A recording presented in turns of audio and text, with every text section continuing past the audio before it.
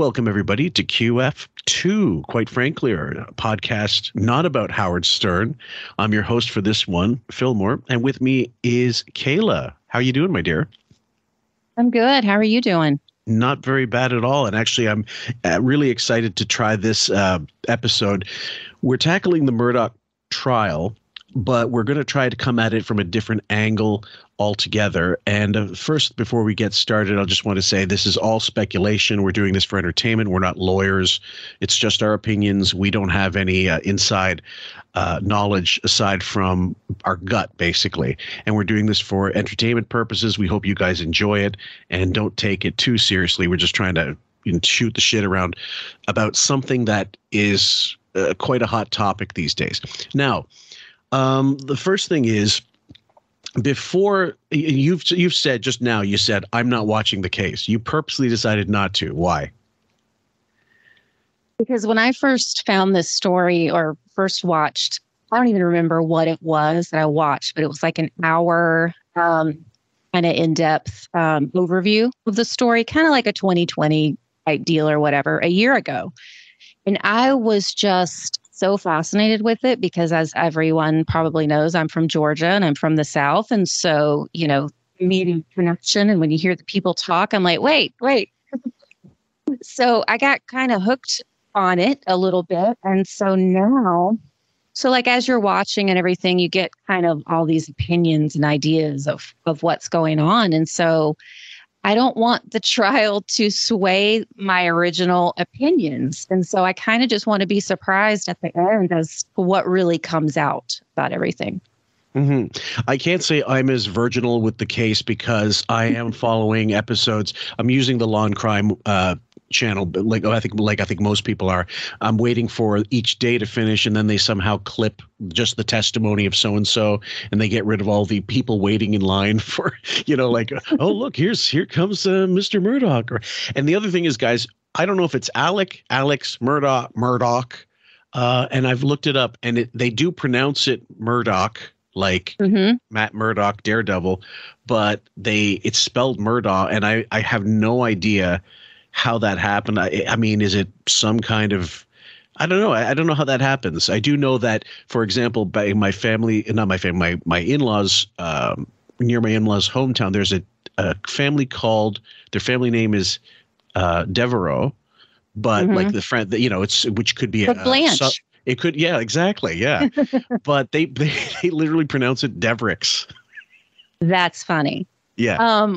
There's something to that. Because I went to school with a guy and his last name, it was spelled Daughtry, right? But he said it Dougherty, which is just kind of like the Murdaugh, pronunciation. There's something to that. So I suppose it's just a regional thing, and it would be it's just it depends on where you are and what they grew up with. I mean, Alex, we all know, like, if you know the cleanser Ajax.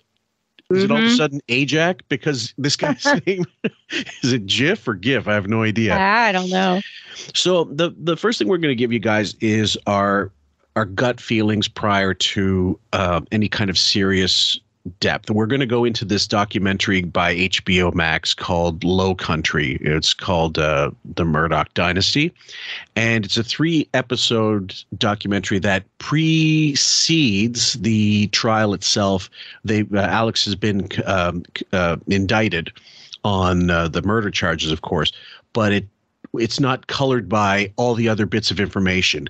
We really wanted to go in the lay of how this all happened, the murder of Stephen Smith, the Mallory Beach incident, her death, the cover-ups, what these people are like, and more of the psychological avenue of what made these people the way they are and how does it get to this point, because it's irrelevant if he gets convicted of the murders or not. He's doing time. We know that.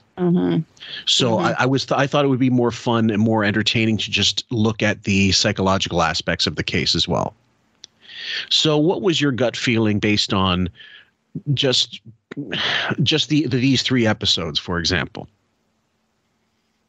You mean, so when you say gut feeling, like why, what happened, is that your gut feelings. Yeah. Your basically your theory on what went down. Basically, what do you and this is where we become dickheads after the fact, guys. If our predictions turn out to be nonsense. So from the South, if you are especially kind of in the professional world, you will come across what people refer to as good old boys. Well, what that means in kind of the professional world is kind of like, that grandpa started the firm, the dad, the son, the grandson, they all work, all work together, and you can do no wrong. And they all look out for each other. There's like a whole network of them. And the thing about them, too, is they come from old money. Most cases, it's like family money from years back. And there is just this little network of you take care of me, I'll take care of you. And it's almost kind of like a secret society in a way. It's really interesting to observe. So my thoughts is that Alex, I guess, is kind of the last remaining good old boy of this family, of the line. And he just couldn't handle it. Whatever happened to him, he just started spiraling and spiraling and spiraling until he just lost it.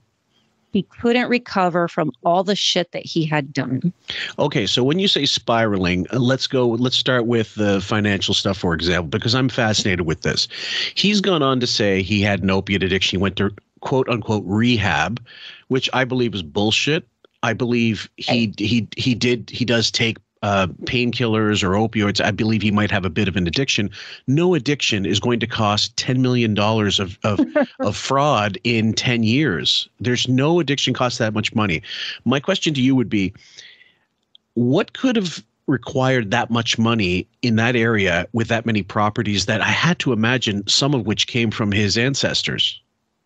Exactly. That is literally the question that I wrote down. Okay. Where is that money going? Right. So my theory was, of course, what costs money in any lifestyle? Okay, vacations, sure. We don't know all the ins and outs of that. Big cars like those Escalades and shit like that. I mean, it's not. I'm sure it's not much cheaper in South Carolina than it is in Illinois for these cars. Right. Boats. The boat that was crashed, it wasn't a massive like fucking Putin yacht, like in the Monte Carlo or something. It was still something most people don't have. The average person doesn't have a boat. Multiple properties. Okay, fine. At like skiing vacations, lots of guns. Guns aren't cheap, obviously, and it looks like it was something out of Terminator 2, the way they explained how many guns they had. And of course the kids went to private schools. They were trying to get Paul into a private college, I suppose. And he's a lawyer, but he's not the town solicitor. He's a voluntary solicitor, which means in 2005, they abolished the system in which basically it kept getting, pardon the expression, grandfathered into the Murdaugh family. So I don't know if with that came less money. He's working for the firm. They prorate things on the work you did, but you don't see a lot of the money until the end of the year. That's the way it was explained. Right. And so, but, even with that, so say he was making less money, he had to have had money given to him, inheritances and things from that family. Certainly. And that town only has like a population of 2,600. Yeah. Under 3,000.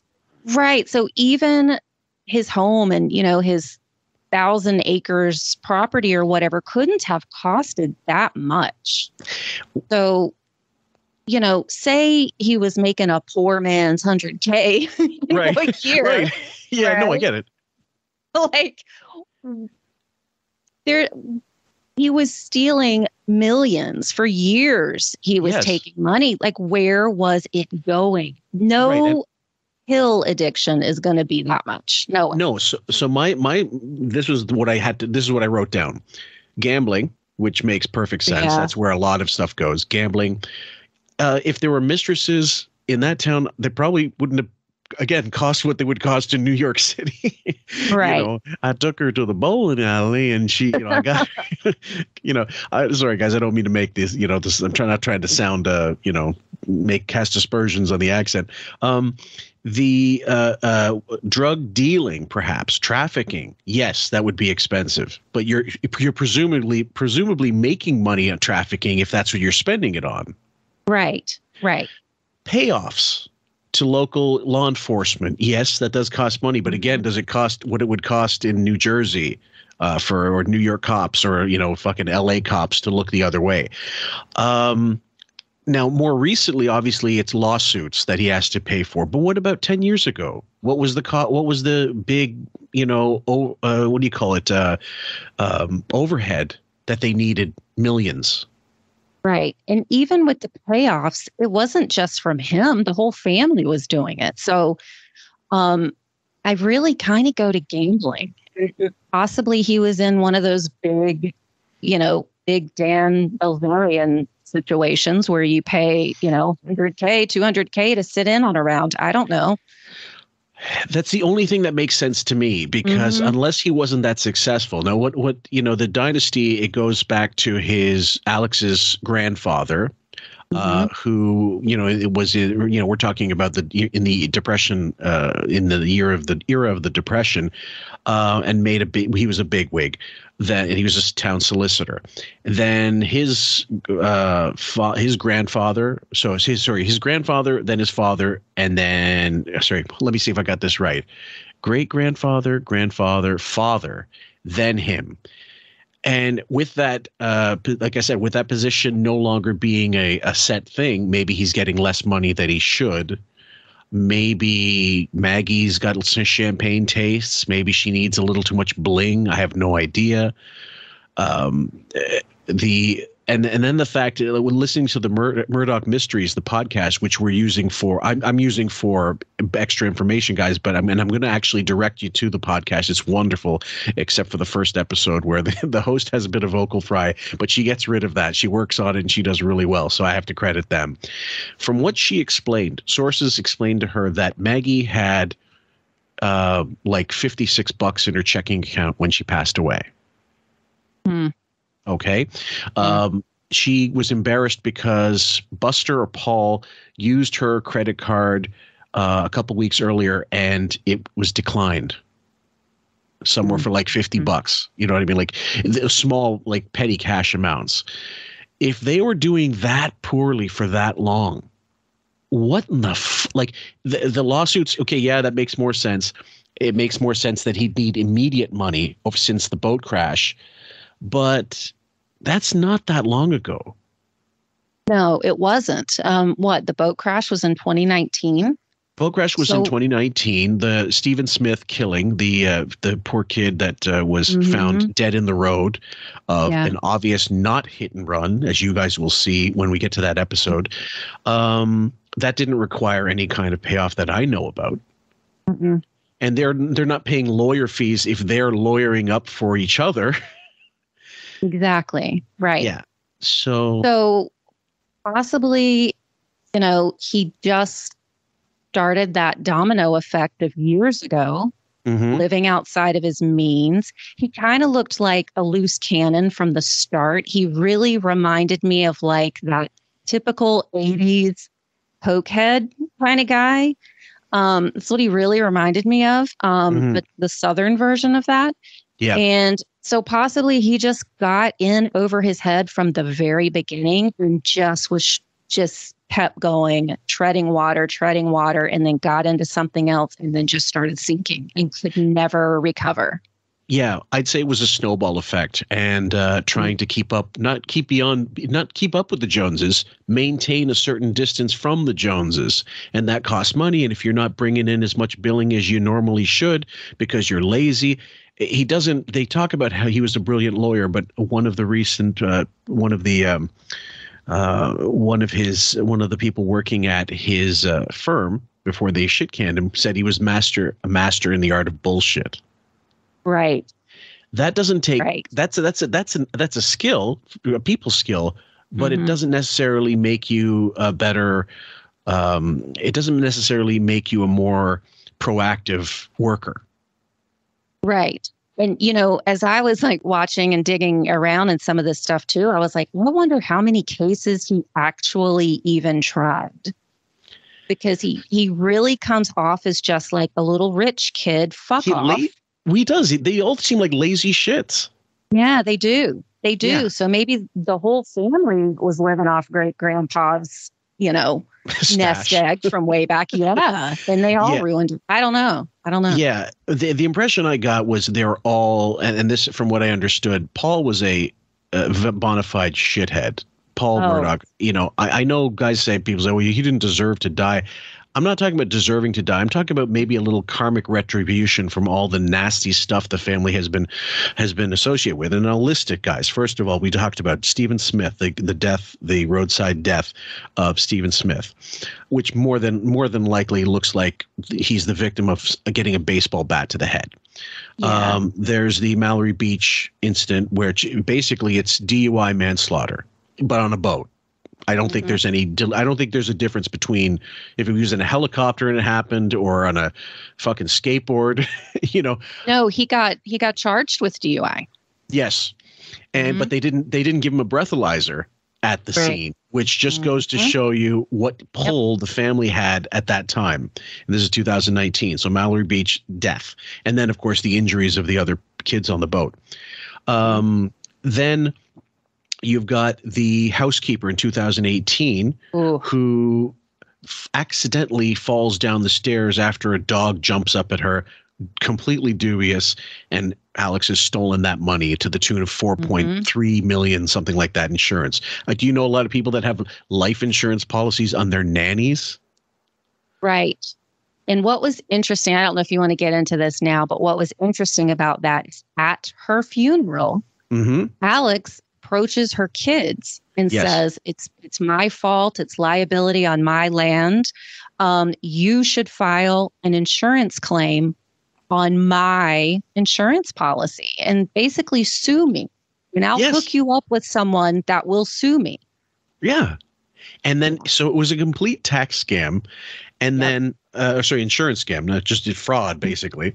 And then what happens later, of course, with the Eddie Smith fake suicide or attempted suicide, it was, by Alex Murdaugh's admission, complete bullshit to get $10 million in insurance money on his own life to give to Buster, which I presume would be untouchable. I guess the insurance would be ironclad. He wouldn't get, I don't know if he'd get taxed on insurance, Buster, but that would be that would be a legacy for his son, basically. Right. But do we really think this son with 10 million would let that burn a hole in his pocket? Yeah, there's something about that whole story that doesn't move either. I don't know that I fully believe any of first of all, I don't believe anything that he says, but okay, sure. No, this particular story, there's something off with it too. It just doesn't, no. Okay, so let's go. Let's put our cards on the table so we can look like geniuses after or complete assholes afterwards. Alex Murdaugh, guilty or innocent of these two murders? Guilty. Me too. Okay. And guys, we understand about the reasonable doubt and the difference between direct evidence and circumstantial evidence. But the truth is most cases are won with circumstantial evidence. You don't necessarily have to have the murder weapon or the bloodstained clothing if the theory doesn't make sense any other way. Like if he's the only person that could have killed them, if he was the only person in the premises, and they have timestamps essentially of where phones went off, this and that and the other thing, a jury just needs to believe that person could have done it. Right. As well as they may not have. So it's more like a percentage thing in my opinion. Now, the reasons for killing them, financial or something we read about just very recently. I don't think it is financial. Okay. Actually, so you want to maybe save that we'll table that for another discussion in another episode, because that's the psychological aspect we want to discuss. Okay. Yeah. All right. Any questions on your part that things that you're not the money was the one thing. Anything else that you still would like to discuss before we go into the clip? Not really. I think whatever is still hanging out there will get brought up as we watch. Okay, fair enough. So, guys, we're going to go with this clip, and it's from the Low Country miniseries on HBO Max. First, you're going to hear from a writer, Mark Etheridge. Nobody ever had any reason to leave that part of South Carolina, and nobody ever had any reason to come to that part of South Carolina. Small towns generate big fish in small pools. Okay, now this is Joe McCullough. He ended up being Connor Cook's attorney with the Mallory Beach case, but has he has a long association with the town, and actually knew Buster Murdaugh, the grandfather, and so he has a great anecdote that I've clipped that'll come in later on from CNN when with him and a round table of attorneys discussed, and it's a great quote. Did you manage to see that one? Oh yeah. Brutal. It was eerie. Yeah, it sure was. Hampton is pretty much historically dominated by one family. Okay, this is this is another lawyer from Bamberg. His name after the county, Justin Bamberg. He represented, this is a county north of Hampton where all this is happening, and he represented a bunch of other people in civil suits over the years, and so I think he's there just as a correspondent, more to just add a little more color to the whole region and explain a little more about the Murdaughs as a dynasty. The Murdaughs. Murdaugh. That name means power.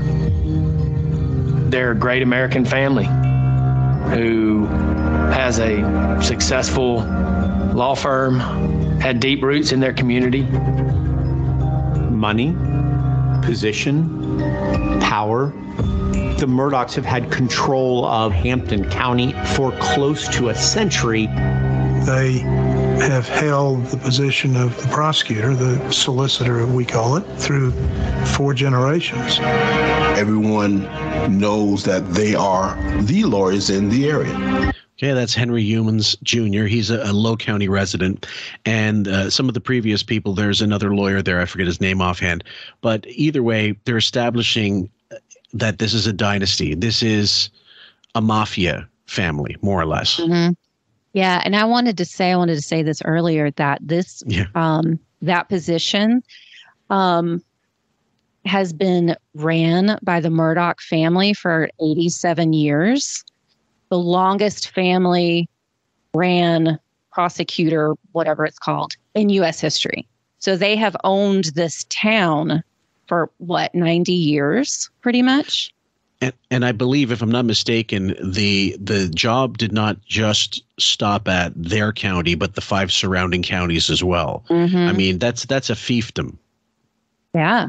Yeah. Yeah. Imagine one family having that much dominance in an area. Yep.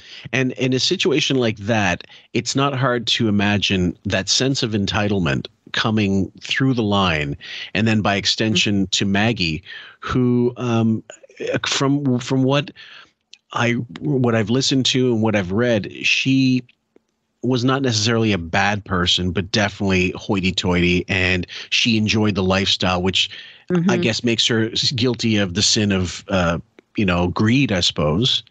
And avarice. But again, I don't know if she deserved to be killed. What is clearly understood is none of them had any boundaries. Mm-hmm. She got off on the power just as much as the kids did. And the kids were not disciplined in the slightest, clearly.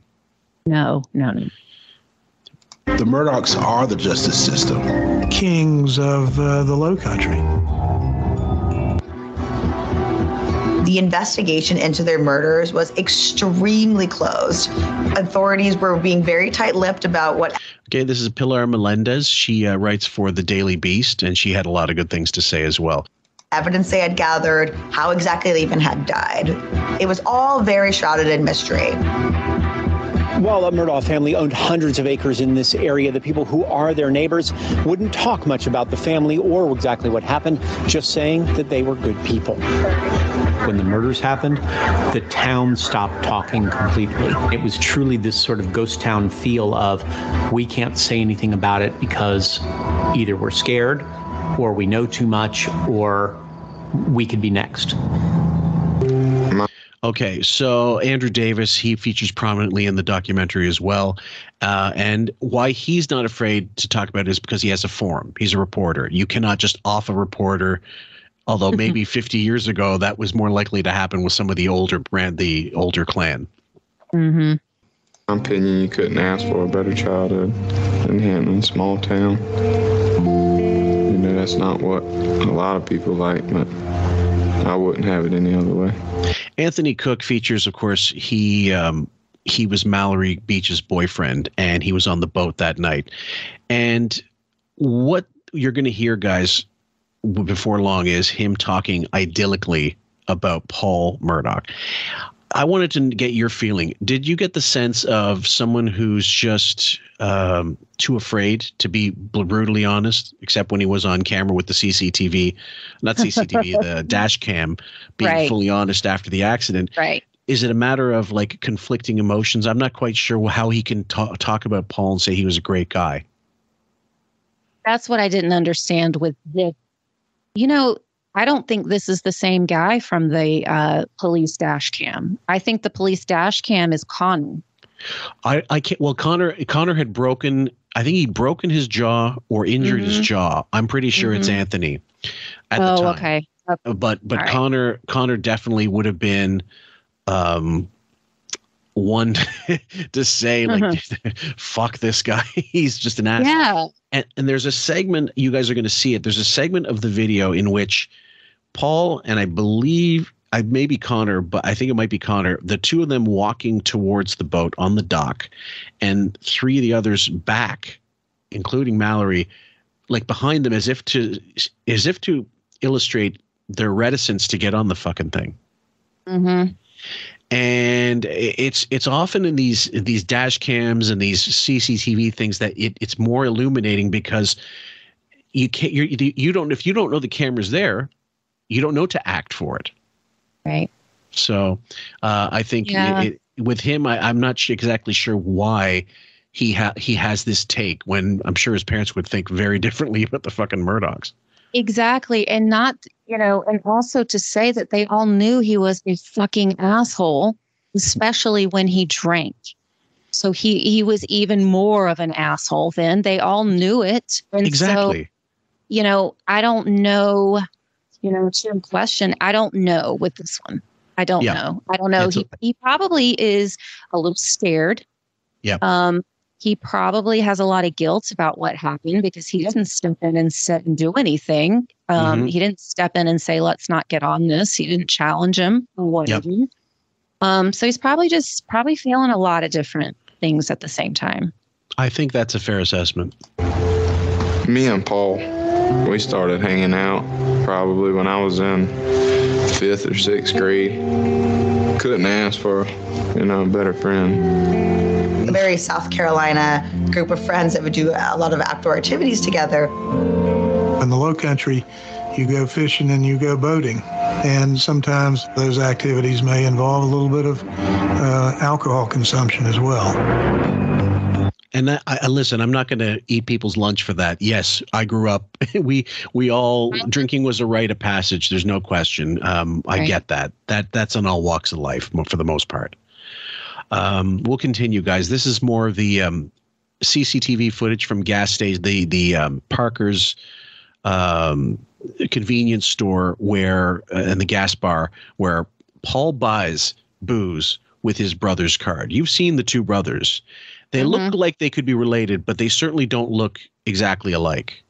No, and if you're in a small town like that, whoever the cashier was is going to know who he is. Absolutely. So that wasn't a case of them making. That wasn't them making a mistake or not doing their job. That was they saw Murdaugh and said, "Okay." Right. this is just how, I mean, that's just how it was. And I think that is a good example of just how it was. Mm-hmm. He did whatever he wanted and nobody said anything because they didn't want the backlash if they did. But I mean, in this particular case, let's just, for example, you're a cashier at a gas bar. If you say no, are they going to drive somewhere else to get it? Yeah, most likely. And if they give it to someone else so the thing is, what I don't understand, this kid, this stupid idiot, could have had his brother get the booze for him, which is what we used to do. Get someone of age to order it. There's no crime being committed. Yeah, his brother is interesting.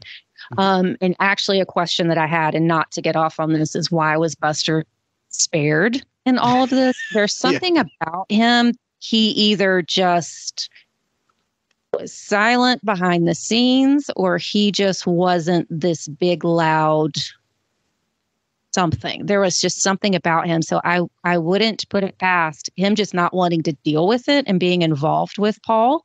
So he just gave it to him because it was easier.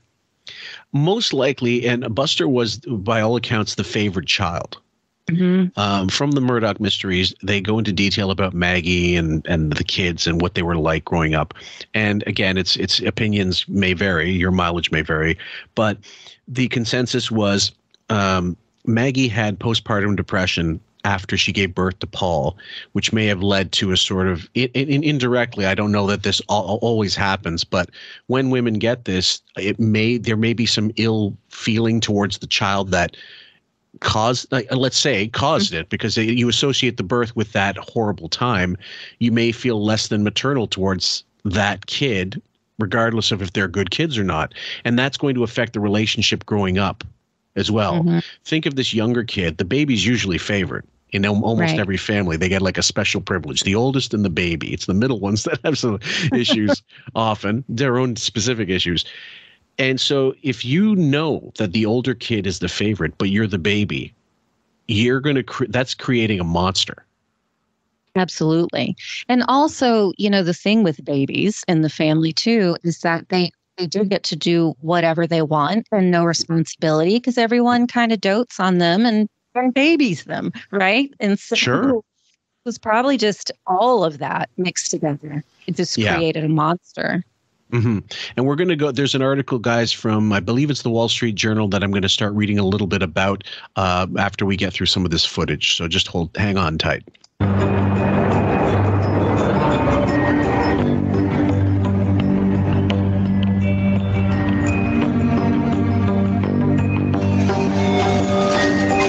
So provisions were made by some of these kids to get beer and to get alcohol.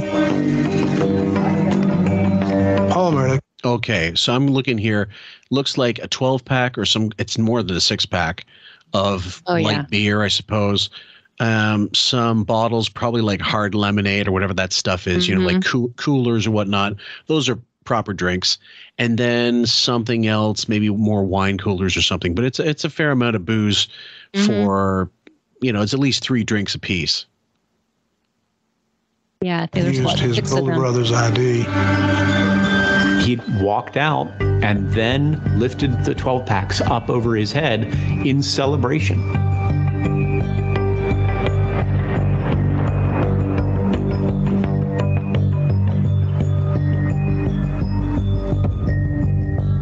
And off they went in the Murdaugh boat. And they're already bringing their own booze. It's BYOB, and someone's bringing much more YOB than the rest of them because, well, he's hosting it. I guess he's got a truck and he can take the most. But from all accounts, again, he was a holy terror when he got boozed up, and he was known around town. They called him Timmy. That was the alter ego. Now, if you drink so much that someone calls you by another name, like this is you change that drastically, I think there's more. That's an indication that you have some kind of alcohol problem. Oh, absolutely. That you're basically drinking every time to where you just lose all consciousness, and you really do kind of become this whole other person. And it's funny with like people who drink, most people go one of two ways, usually, right? Like they either will get super happy and like, oh, they love everyone. Or, sometimes a girl, you might get a little cry, towards the end when you get sleepy. But then there's other people that are just angry and want to fight, when they drink too much. Yeah, it's asshole juice. I found that when I drink whiskey, for example, I could get either really, usually I could get pretty belligerent, or just sarcastic more than belligerent, I would say. But on other alcohol, no, maybe sad once in a while, whatever. With whiskey, it could go either way. But with other things, it was pretty, it wasn't too difficult to figure out how the night would go. But I was looking into at one point, because we're going to go into it, they explained his fingers got spread apart when he got too effed up, and when he was clearly drunk, and he couldn't bring them together. It's almost like some kind of weird alcoholic neuropathy. That's interesting. I missed that. I haven't seen that anywhere. I looked up some of the technical terms, and one of the causes for stuff like this is brain damage. Ooh. And if he was drinking, a daily drinker, the way they explained it, like hitting it hard all the time, it wouldn't surprise me if he did have some mental problems as a result of it, and physical problems also. That would be one of those things. But I've never known anybody that had that happen as a result of drinking. Me either. Not that I know of, anyway. No, I've seen loads of people sleep on bar tops, but not dancing on tabletops. Out in the yard in a ditch, but hey. No kidding, exactly. And headed towards a destiny that they could not possibly have imagined. Just take us through how y'all met up that night, what y'all did. We want you to tell us what you're sure and certain about, what you saw. Okay. So we were over at a friend's house. We left from Chessie, which is Paul's house, in his boat.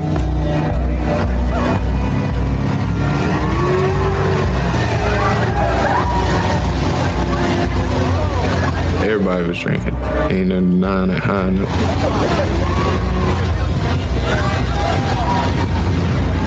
It was just the thrill of going on a long boat ride at night.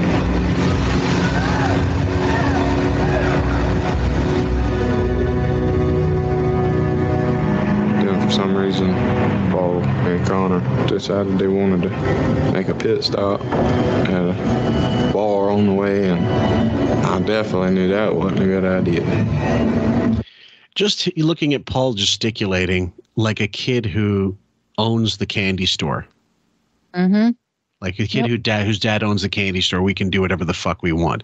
I know, guys, you're going to think, well, guys, it's all perception and you're biased. And yes, I'll be honest. I'm one of those people. Like, I think most of the public watching this is the underdog. They are the have-nots. I'm not saying I'm a have-not, but we always want to see the rich dickheads get their comeuppance. Who doesn't love to see justice be served, where it becomes a class struggle, right? And again, with the documented evidence so far, based on his peers growing up, they all said he was a bit of a holy terror, and this is just more of it, really.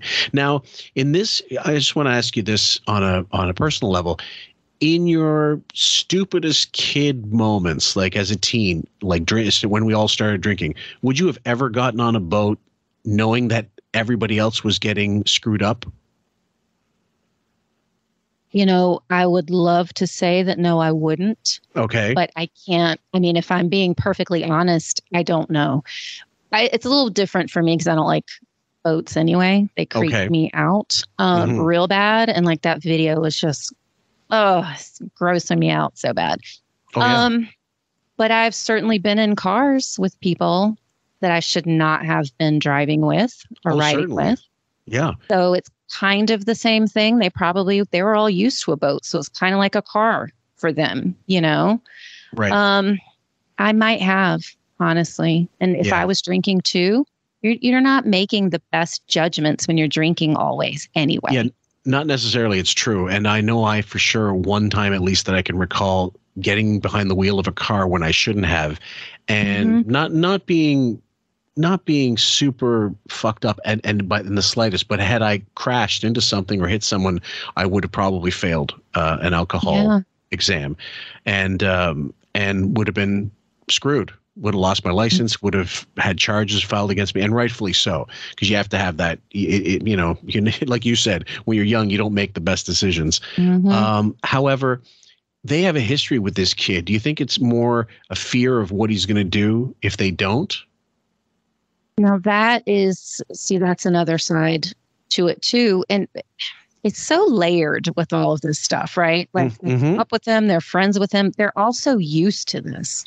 Yeah. As annoying as it is and how much he gets on their nerves, they still hang out with him. Yeah. That's the one thing I can't understand. Like, why wouldn't you drop this kid? Like, why wouldn't you just not hang around with him? Peer pressure? I just think Murdaugh pressure. Everything. It might be some of that. It's just what you're used to. If you don't know any different, Yeah. I mean, they're young.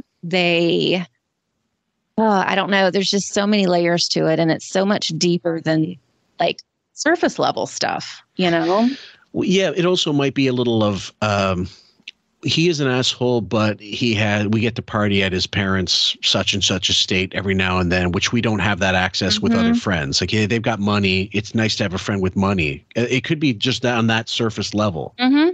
It could be that they all just hang out and have fun and, drink and get to have parties and do crazy stuff. And, when you're a teenager, 18, 19, that's pretty appealing. So yes. Yeah. You don't have a car, but they've got several. I mean, that's, and if you could get a bit off of that, well, wonderful. It's great. Yeah. Yeah. It's like the kid with the soccer ball. you might have to play with him. At first, we didn't want to go, but Paul was a little drunk and he wanted to go, and his girlfriend Morgan, they kind of got into it, fighting about it, and he just was very persistent about going up to Luther's and getting a shot. He's very persistent. Whenever he wants to do something, he's gonna do it. I tried to stop that from happening, but there wasn't much I could say. Paul was like the puppet master. People listened to him because of who his dad was. People were afraid of him because who his dad was. Wasn't anything too good that I've ever heard about him that people would say. They would say Paul was very arrogant, entitled, always got his way. I'm trying to think who has a more punchable face than this fucking Paul kid. Oh, God. My nose was crinkling up the minute his gross little face was coming up. Oh, my God. He's such a shit. Well, this is what I've said for years. You can't fake likability. And I mean, you can fake it actually. If you're a celebrity, you can always put it on because people don't see you all the time. They just see you on, TV and whatnot. But in real life, most people with a gut can sense if you're a good person or not. They can also see it in your interactions with other people. That's how we determine who our friends are for a lot of the time. This kid looks not just an asshole. He looks evil to me. He does. Do you get that impression? Yes. Like there's some malevolence. Yes. He is. Looking at Buster's, I see the wind whistling through his ears. I just see. Right. Yeah, I look just from physical features. Buster doesn't look like he graduated top of the dean's list. Is all I'm saying. No. And Alex is no different. Alex also looks like he wasn't a Rhodes Scholar. No, he looks like goober. Such a goober. He's just going like a giant toddler doing tantrums. Ugh, gross. Like a wind up doll or something. Just kind of he slams into the wall, doesn't realize it's doing it. I don't know. Anyway, these are other people that live near or know the family. The guys you can, if you want, just reverse the video for the names. If the video doesn't make it to YouTube, just trust us when we say they're friends of. They're in the community. They know they're peers of Paul and Buster, obviously. You could tell he was a rich kid. He had a temper and he liked to control everybody. And if you didn't do what he wanted, he had friends that would back him up to do his dirty work. He always did a few things that I don't really feel comfortable. I'm not going to talk bad about him, Why not? Fuck. No. Oh, my Lord. And what does that mean? He had friends that would make you do what he wanted. What does that mean? Because that ties more into like the Stephen Smith death. Yes. Yes. And to that, when we get to it, I don't think it had anything to do with Mister. I think it had something to do with this too. I agree. And not being however old he was at the time, like a lot younger, maybe. I don't know, because he was how old when he died? 22. So he would have been 15 years old. Yeah. It's very possible. We'll have to we'll cross that. Pardon the expression, guys, but we will cross that. We will drive into that bridge when we come into it. So here we go. He was a good guy. And we grew up with Paul's family. We did. One thing that we have tried to instill in our children is you're friends with the Murdaughs, but at the same time, you have to beware of them. Because if something goes down, you're going to be the one in trouble, not them. A lot of people in town would not let their kids hang out with Paul because of the reputation they all have. His mother, Maggie, she taught her children, do whatever you want to do. It's okay because of who you are. They raised them to know that they were above anyone else. The law did not pertain to them. It's a scary thought because they have that much power. Now, okay, these are two couples. This is Connor's parents and this is Anthony's parents talking about, obviously, the Murdaughs. And yes, you could say they're biased, but I will say this. At the end of the episode, they allow Anthony, I don't know why, but they give him the footage to say he apologized. He came up to me. He knew he had done wrong, this, that, and the other thing. However, so they're trying to at least offer some kind of balanced approach to this. And I think they were being more than fair. I think at the end of the day that they're probably just good people and had a hard time leaving it on a bad note or like leaving it to where they were just trashing the kid because he got murdered, like. Yeah, because at this time when this series is made, keep in mind, guys, we don't know the full extent of the fraud, although I'm sure in that town they all knew. If you know what I mean. They knew these were purveyors of really awful behavior, getting away with literally murder in some cases. And as I said, that clip will start playing soon. But also, you're right. Like, we don't know. Was it Alex? Was it a vigilante? Was it a gang that he forgot to pay off? Like, my head, one of the theories I thought was Colombians. What do Colombian drug gangs do? They go after your family first, and then they kill you. They want their money back. They're presuming they need to leave you. It's like a leg breaker. If they want to collect on a debt, they don't want to kill you. They'll just break your kneecaps and make you suffer until you pay them back. They want their money back. But I don't. In this case, there's just anyway. We'll go. That's going too far into it. But bottom line is, there's not a lot of room to consider that extra bit of, they're vigilantes. You mean they waited 2 years to get revenge and they shot Paul and his mother? I don't buy it. No, I don't either. No, I don't think it had anything to do with this at all. And I don't think anyone thinks that. Well, there are people that want to float the idea out there, but I just don't buy it. It seems seems way too far-fetched. It does. It really does. Mike Hemlep, Justin Bamberg, Joe McCullough, and Eric Bland are all local litigators. All four of you graduated from the University of South Carolina School of Law, correct? Yes. Because Alex Murdaugh also graduated from the same school. Randy and I graduated together. His brother. Yes, his brother.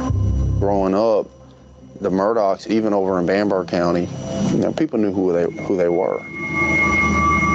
Randy, I have stories I'll tell you.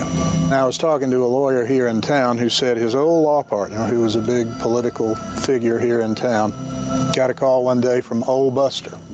Buster is the nickname of Alex Murdaugh's grandfather, a solicitor who served for 46 years. And Buster said, "Counselor, I know you can help me out here. My boy's gotten into some trouble and needs to be gotten out of it, and I know you can handle it." And so the lawyer jumped right on it, and within an hour he'd made the calls like we could do in the good old days and make problems go away.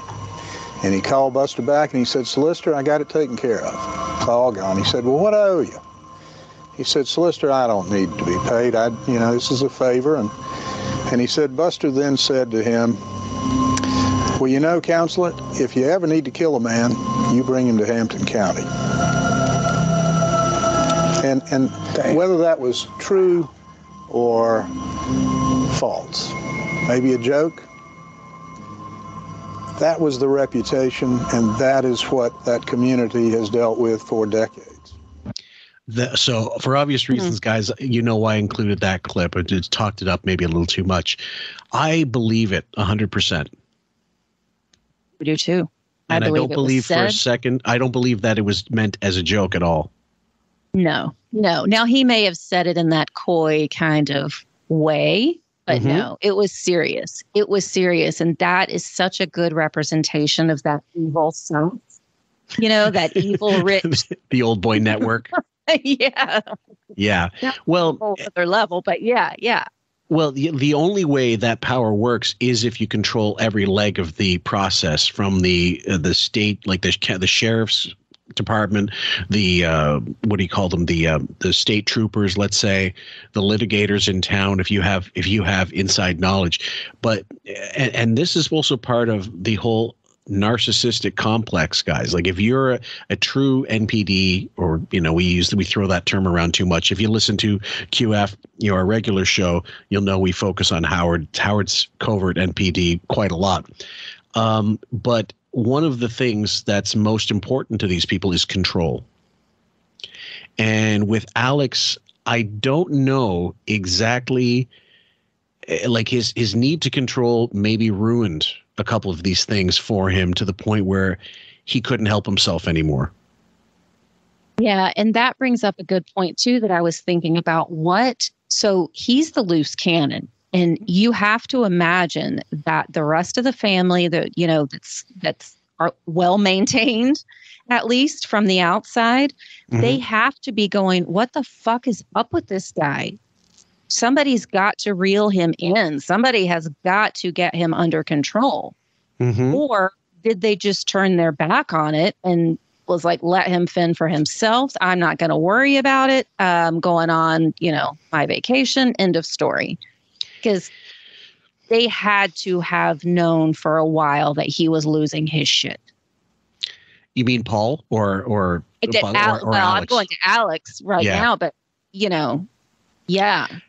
Well, it's the thing is with these NPD or these narcissists. With these narcissists, you often they're like, hence the reason why Maggie wouldn't know all the finances. Now, that's not uncommon in a lot of families. The one parent, usually the father, deals with all the finances and blah blah blah, and the mother just doesn't ask questions.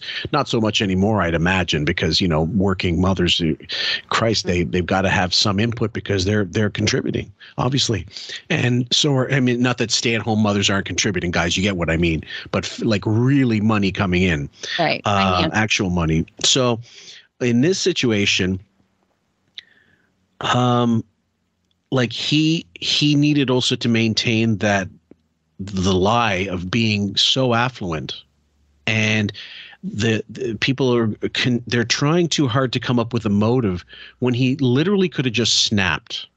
Like, he's got a financial thing that's coming down the pike. Like, Maggie's going to find out. There's a lawsuit that's going to be filed.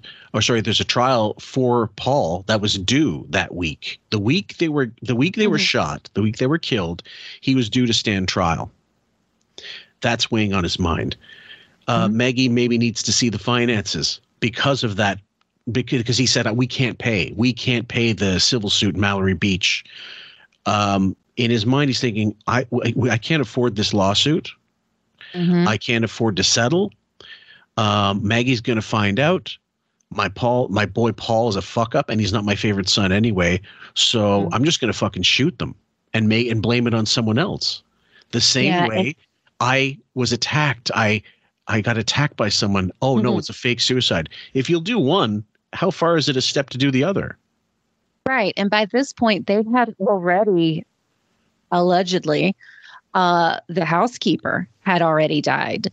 And I feel very confident that Maggie knew what was going on at that time.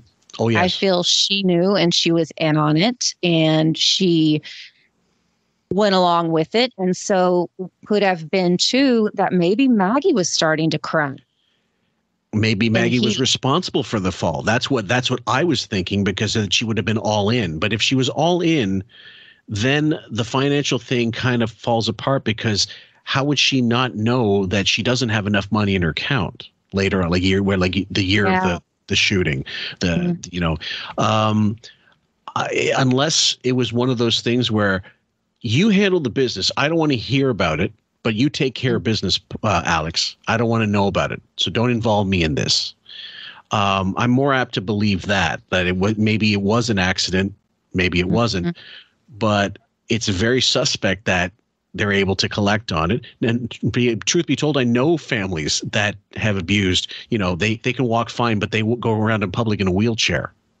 Sure, of course. It's not that difficult a thing to scam the government in some cases. In Greece, in the old country, my God, I knew families that claimed I heard of stories of families that claimed the loved one was still alive, and they were collecting friggin' old age checks, and they died years before.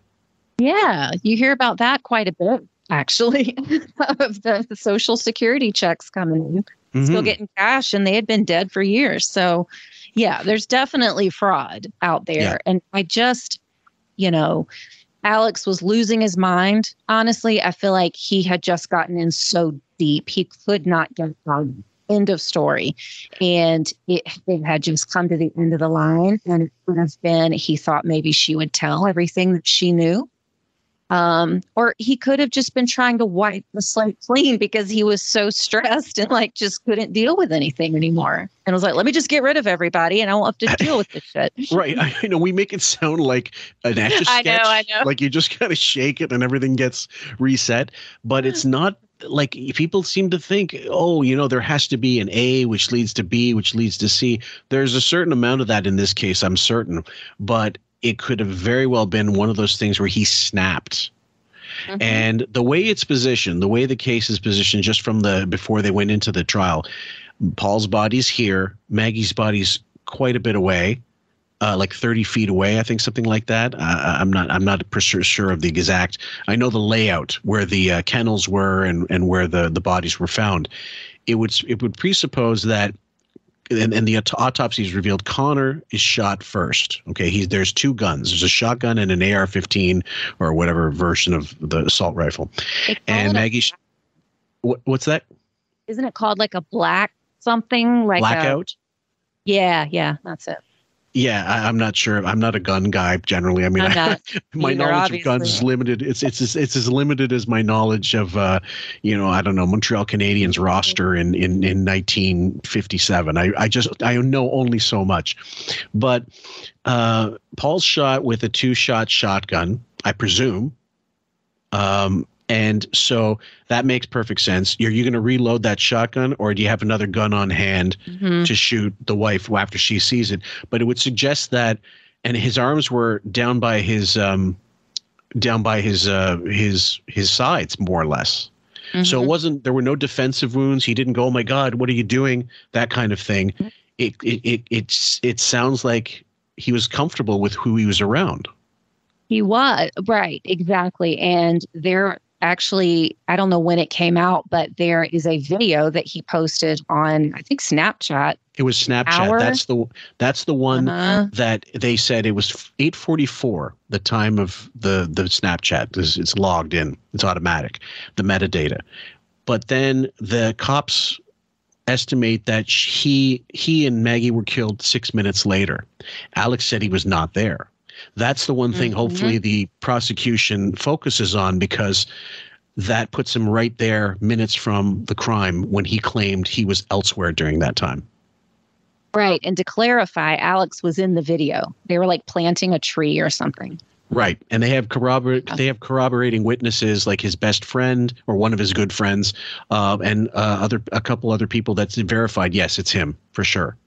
Guys, we're going to lead in now to a Reddit post. I know Reddit is responsible for a lot of the awfulness in the world, but sometimes for things like this nature, it can be useful. Now, the person who posted this is called U/D Takes Photos, and it's on the r/Murdaugh Family Murders subreddit. And they posted something called Alex Fits the Family Annihilator / Familicide Psychological Profile to a T. Now, this person's very much interested in the psychological aspects of the case, and I found this post to be absolutely fascinating. So we're going to read it. We're going to take turns reading from it. So I'll start the first paragraph, and we'll just switch on and off. I wish the prosecution would bring in an expert to testify on the psychological profile of family annihilators, because I've always felt like this was a better explanation of Alex Murdaugh's motive. This case seems so bizarre because it appears that Alex Murdaugh didn't stand to gain much by killing both Maggie and Paul. There was no life insurance on them, etc., until you look at the psychological profile of a family annihilator. Familicide is defined usually as the killing of a spouse and one or more of the children. Most of the time, the perpetrator will kill themselves after, but in roughly 20 to 35% of cases, they do not. That's a lot. According to the book, Jesus Christ. that is a lot. That is a lot. Sake. According to the book, Familial Hearts, the emotional style of 211 killers, there are two ends to the spectrum of family annihilators, the livid coercive and the civil reputable. However, they all have one trait in common, feeling that they have failed as a man in the traditional societal sense. Okay, so the two of them, I'm going to read the definitions. Livid coercive, motivated by revenge and rage, control issues that extend to abuse, lead to failure in marriage, loss of children. These make the perpetrator feel humiliated and out of control, which leads to the murders of the family. Civil reputable is defined by motivated by his or her, it's usually his, warped version of altruism, views killing his family as, quote, saving them from humiliation, shame, and exposure. And I agree with the poster. They wrote, while I think Alex certainly has control issues and narcissistic traits, he falls inside the in the civil reputable category completely. Mm-hmm. I agree. I agree with that. Okay, so you want to take the next one? Mm-hmm. All right. I think in Alex's case, I believe that Maggie was in the dark about the finances. According to her sister, she did not handle the finances whatsoever. And also, according to Blanca, Maggie told her she thought Alex was not being truthful with her about the reality of the boat case. He had just been confronted about the stolen funds, which was one pillar crumbling. And then in 3 days, she was due to find out about more dire finances in the boat case hearing. With how in the hole Alex was, they were probably going to lose their lifestyle. Mm-hmm. Killing Paul may have been his way of, quote, saving him from the consequences of the boat case, in addition to, quote, saving him from the financial fallout that was inevitable at this point. The boat case was about to blow up, and it's possible that Paul thought his dad would get him off the charges, and Alex knew that wouldn't happen.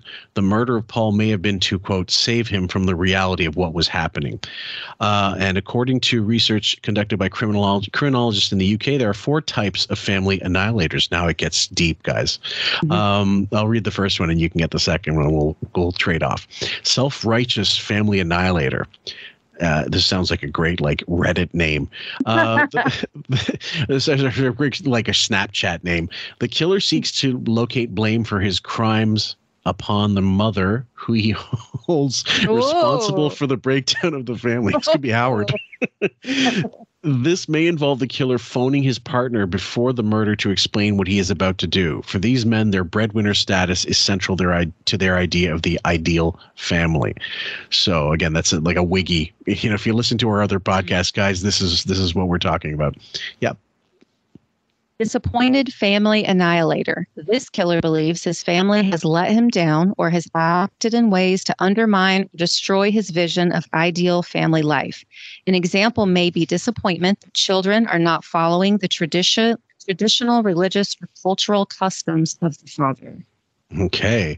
And so there's a little bit of that, I believe. He's going to overlap in all these, but we both agreed he fits in this one right here.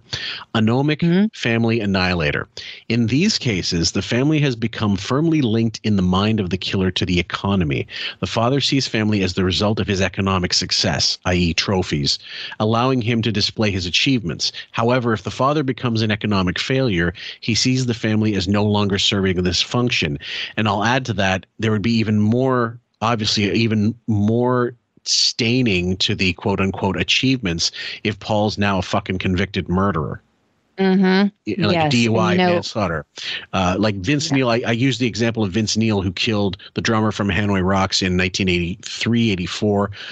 They were drunk. They were both drunk. Vince got behind the wheel of his Pantera and not only gave permanent brain damage, as far as I know, to the other people in other vehicles, but killed Razzle, the drummer, and destroyed basically that band from being successful.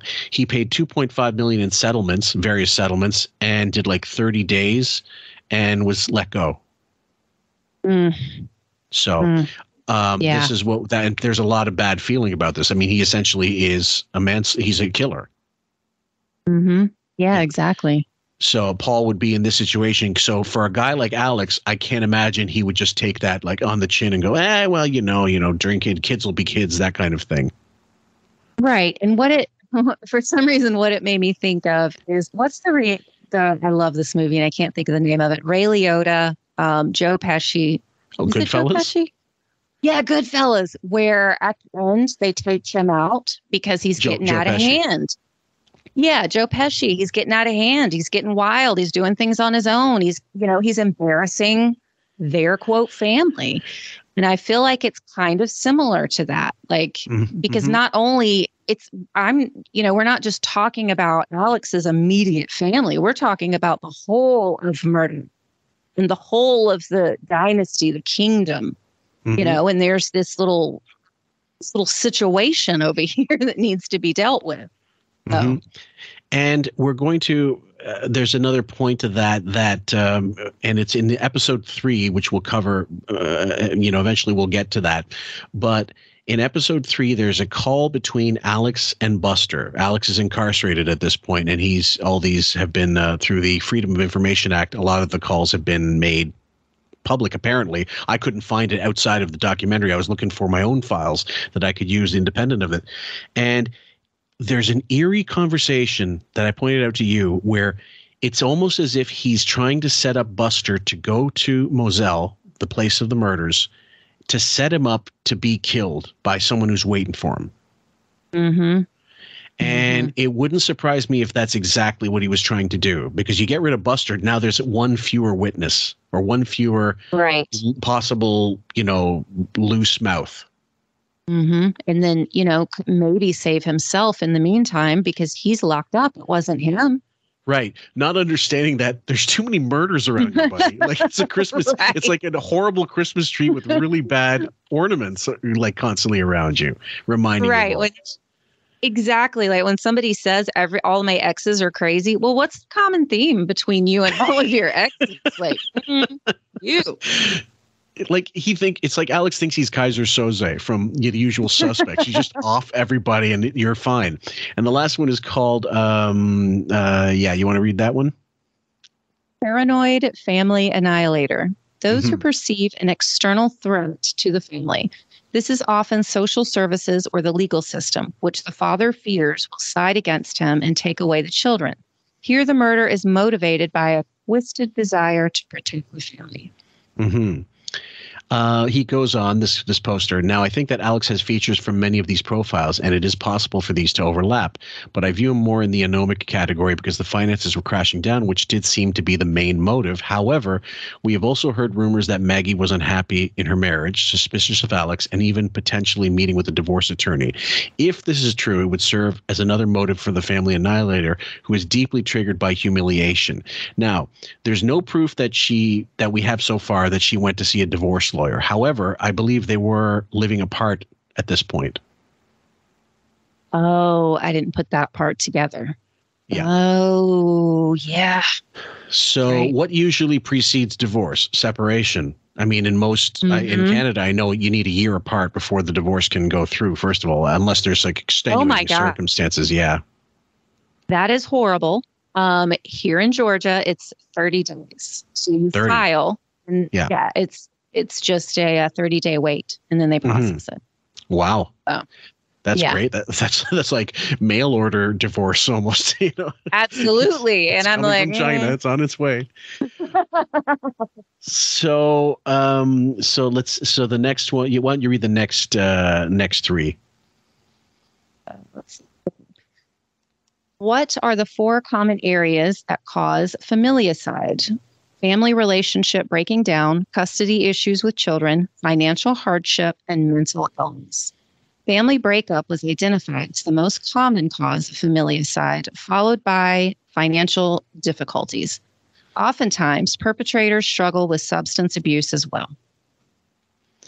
The next paragraph continues. Now, I think some people can't wrap their head around Alex murdering his wife and son in such a graphic way because he appeared to be a person with lots of friends, and people describe him as having a wonderful relationship with Paul and Maggie, except by Paul's own first interview with the cops, where he said, Maggie and I, we had certain problems, but every marriage, has that.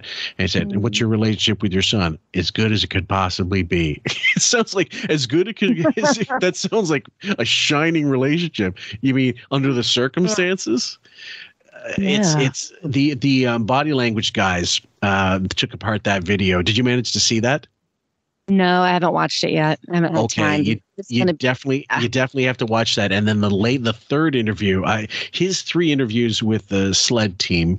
It sounds like makes it sound like a Santa mobile unit. The SLED team interviewed Alex 3 times. The third one was just released, and to me, it's the smoking gun. However, we're gonna go. I'll just go into this a little bit. Another reason people find. My bad. People describe him as having a wonderful relationship with Paul and Maggie, but according to sociology and criminology professor Jack Levin, the family annihilator profile is a, quote, middle-aged man, a good provider who would appear to neighbors to be a dedicated husband and a devoted father. Creepy. Another reason people find family annihilators particularly hard to understand or believe is that most family annihilators are not long-term failures who are frustrated by their lack of status or success in life. In fact, 71% were employed, and many are highly successful as doctors, lawyers, police, etc. And the last paragraph, guys, I think this case is going to be difficult to get a conviction because with the finances alone, it doesn't make sense. He wasn't really going to benefit from their deaths, but that wasn't really what the murders were about. I think they were about the pseudo-altruistic motive of saving Paul from the consequences of his criminal case, saving Maggie from the financial disaster, and I'm suing like social disaster that was going to occur, and or punishing her for the perceived humiliation she would cause him if she was truly seeing a divorce attorney and potentially leaving him. I think this hits every point solidly. It doesn't bring up Buster because I don't believe Buster is a part of this at all. I don't either, and that is what is so interesting. That is just like the $1 million question, aside from like where'd the money go? Yeah. What is Buster's role? Is he, where was he? Just doing his own thing? Was he just such the golden boy that there were no issues with him? It's so interesting. Is he Uncle Eckel from The Sopranos, the one that they brought over who was, challenged mentally? I don't know. Buster, I just had to throw that reference in for Sarah Washington. She, like, the sense I get is, like, because a lot of people have, like, tried to pin Buster to being the second gun. There's two guns. Like, a guy couldn't pick up one or have two, one on his shoulder and one in his hand. I mean, Alex was he was not a little kid. He was actually looked like a pretty beefy, stocky guy, you know, or at least tall, like slanky. It would have been nothing for him to have two guns on him. No. And if you're used to having them, I mean, I saw a picture of one of the areas. There was probably 50. I don't know. That might be an exaggeration, but there were, I don't know, at least 30. So if you, I mean, that's a lot to me, you know. I mean, it was a lot. And if you're that used to them, of course, isn't there one that like has a strap on it? You could have just strapped it over his shoulder and held the other one. It's not that crazy.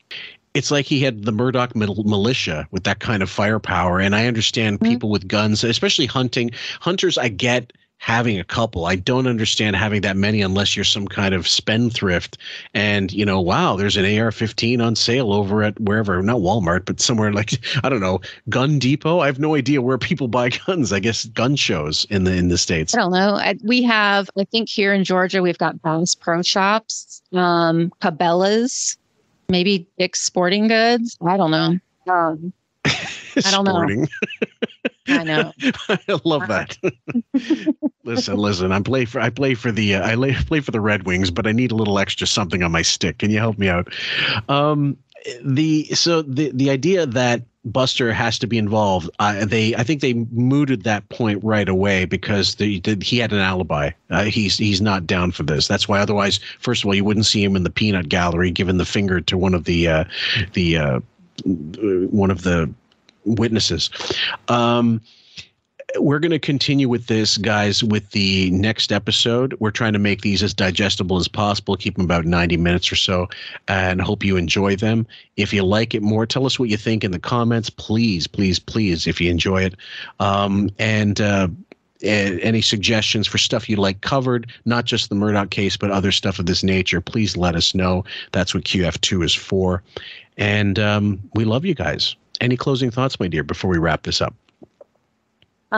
This is a wild one. And I think by the end of this, my Southern accent is going to start coming in more and more. Because like I can maintain it, but then, you know, listening to these people, it's like a family reunion. So by the end of it, you'll not be talking like this. Well, do you have, you don't work like your voice is your voice. There's no affectation, or do you try to keep from?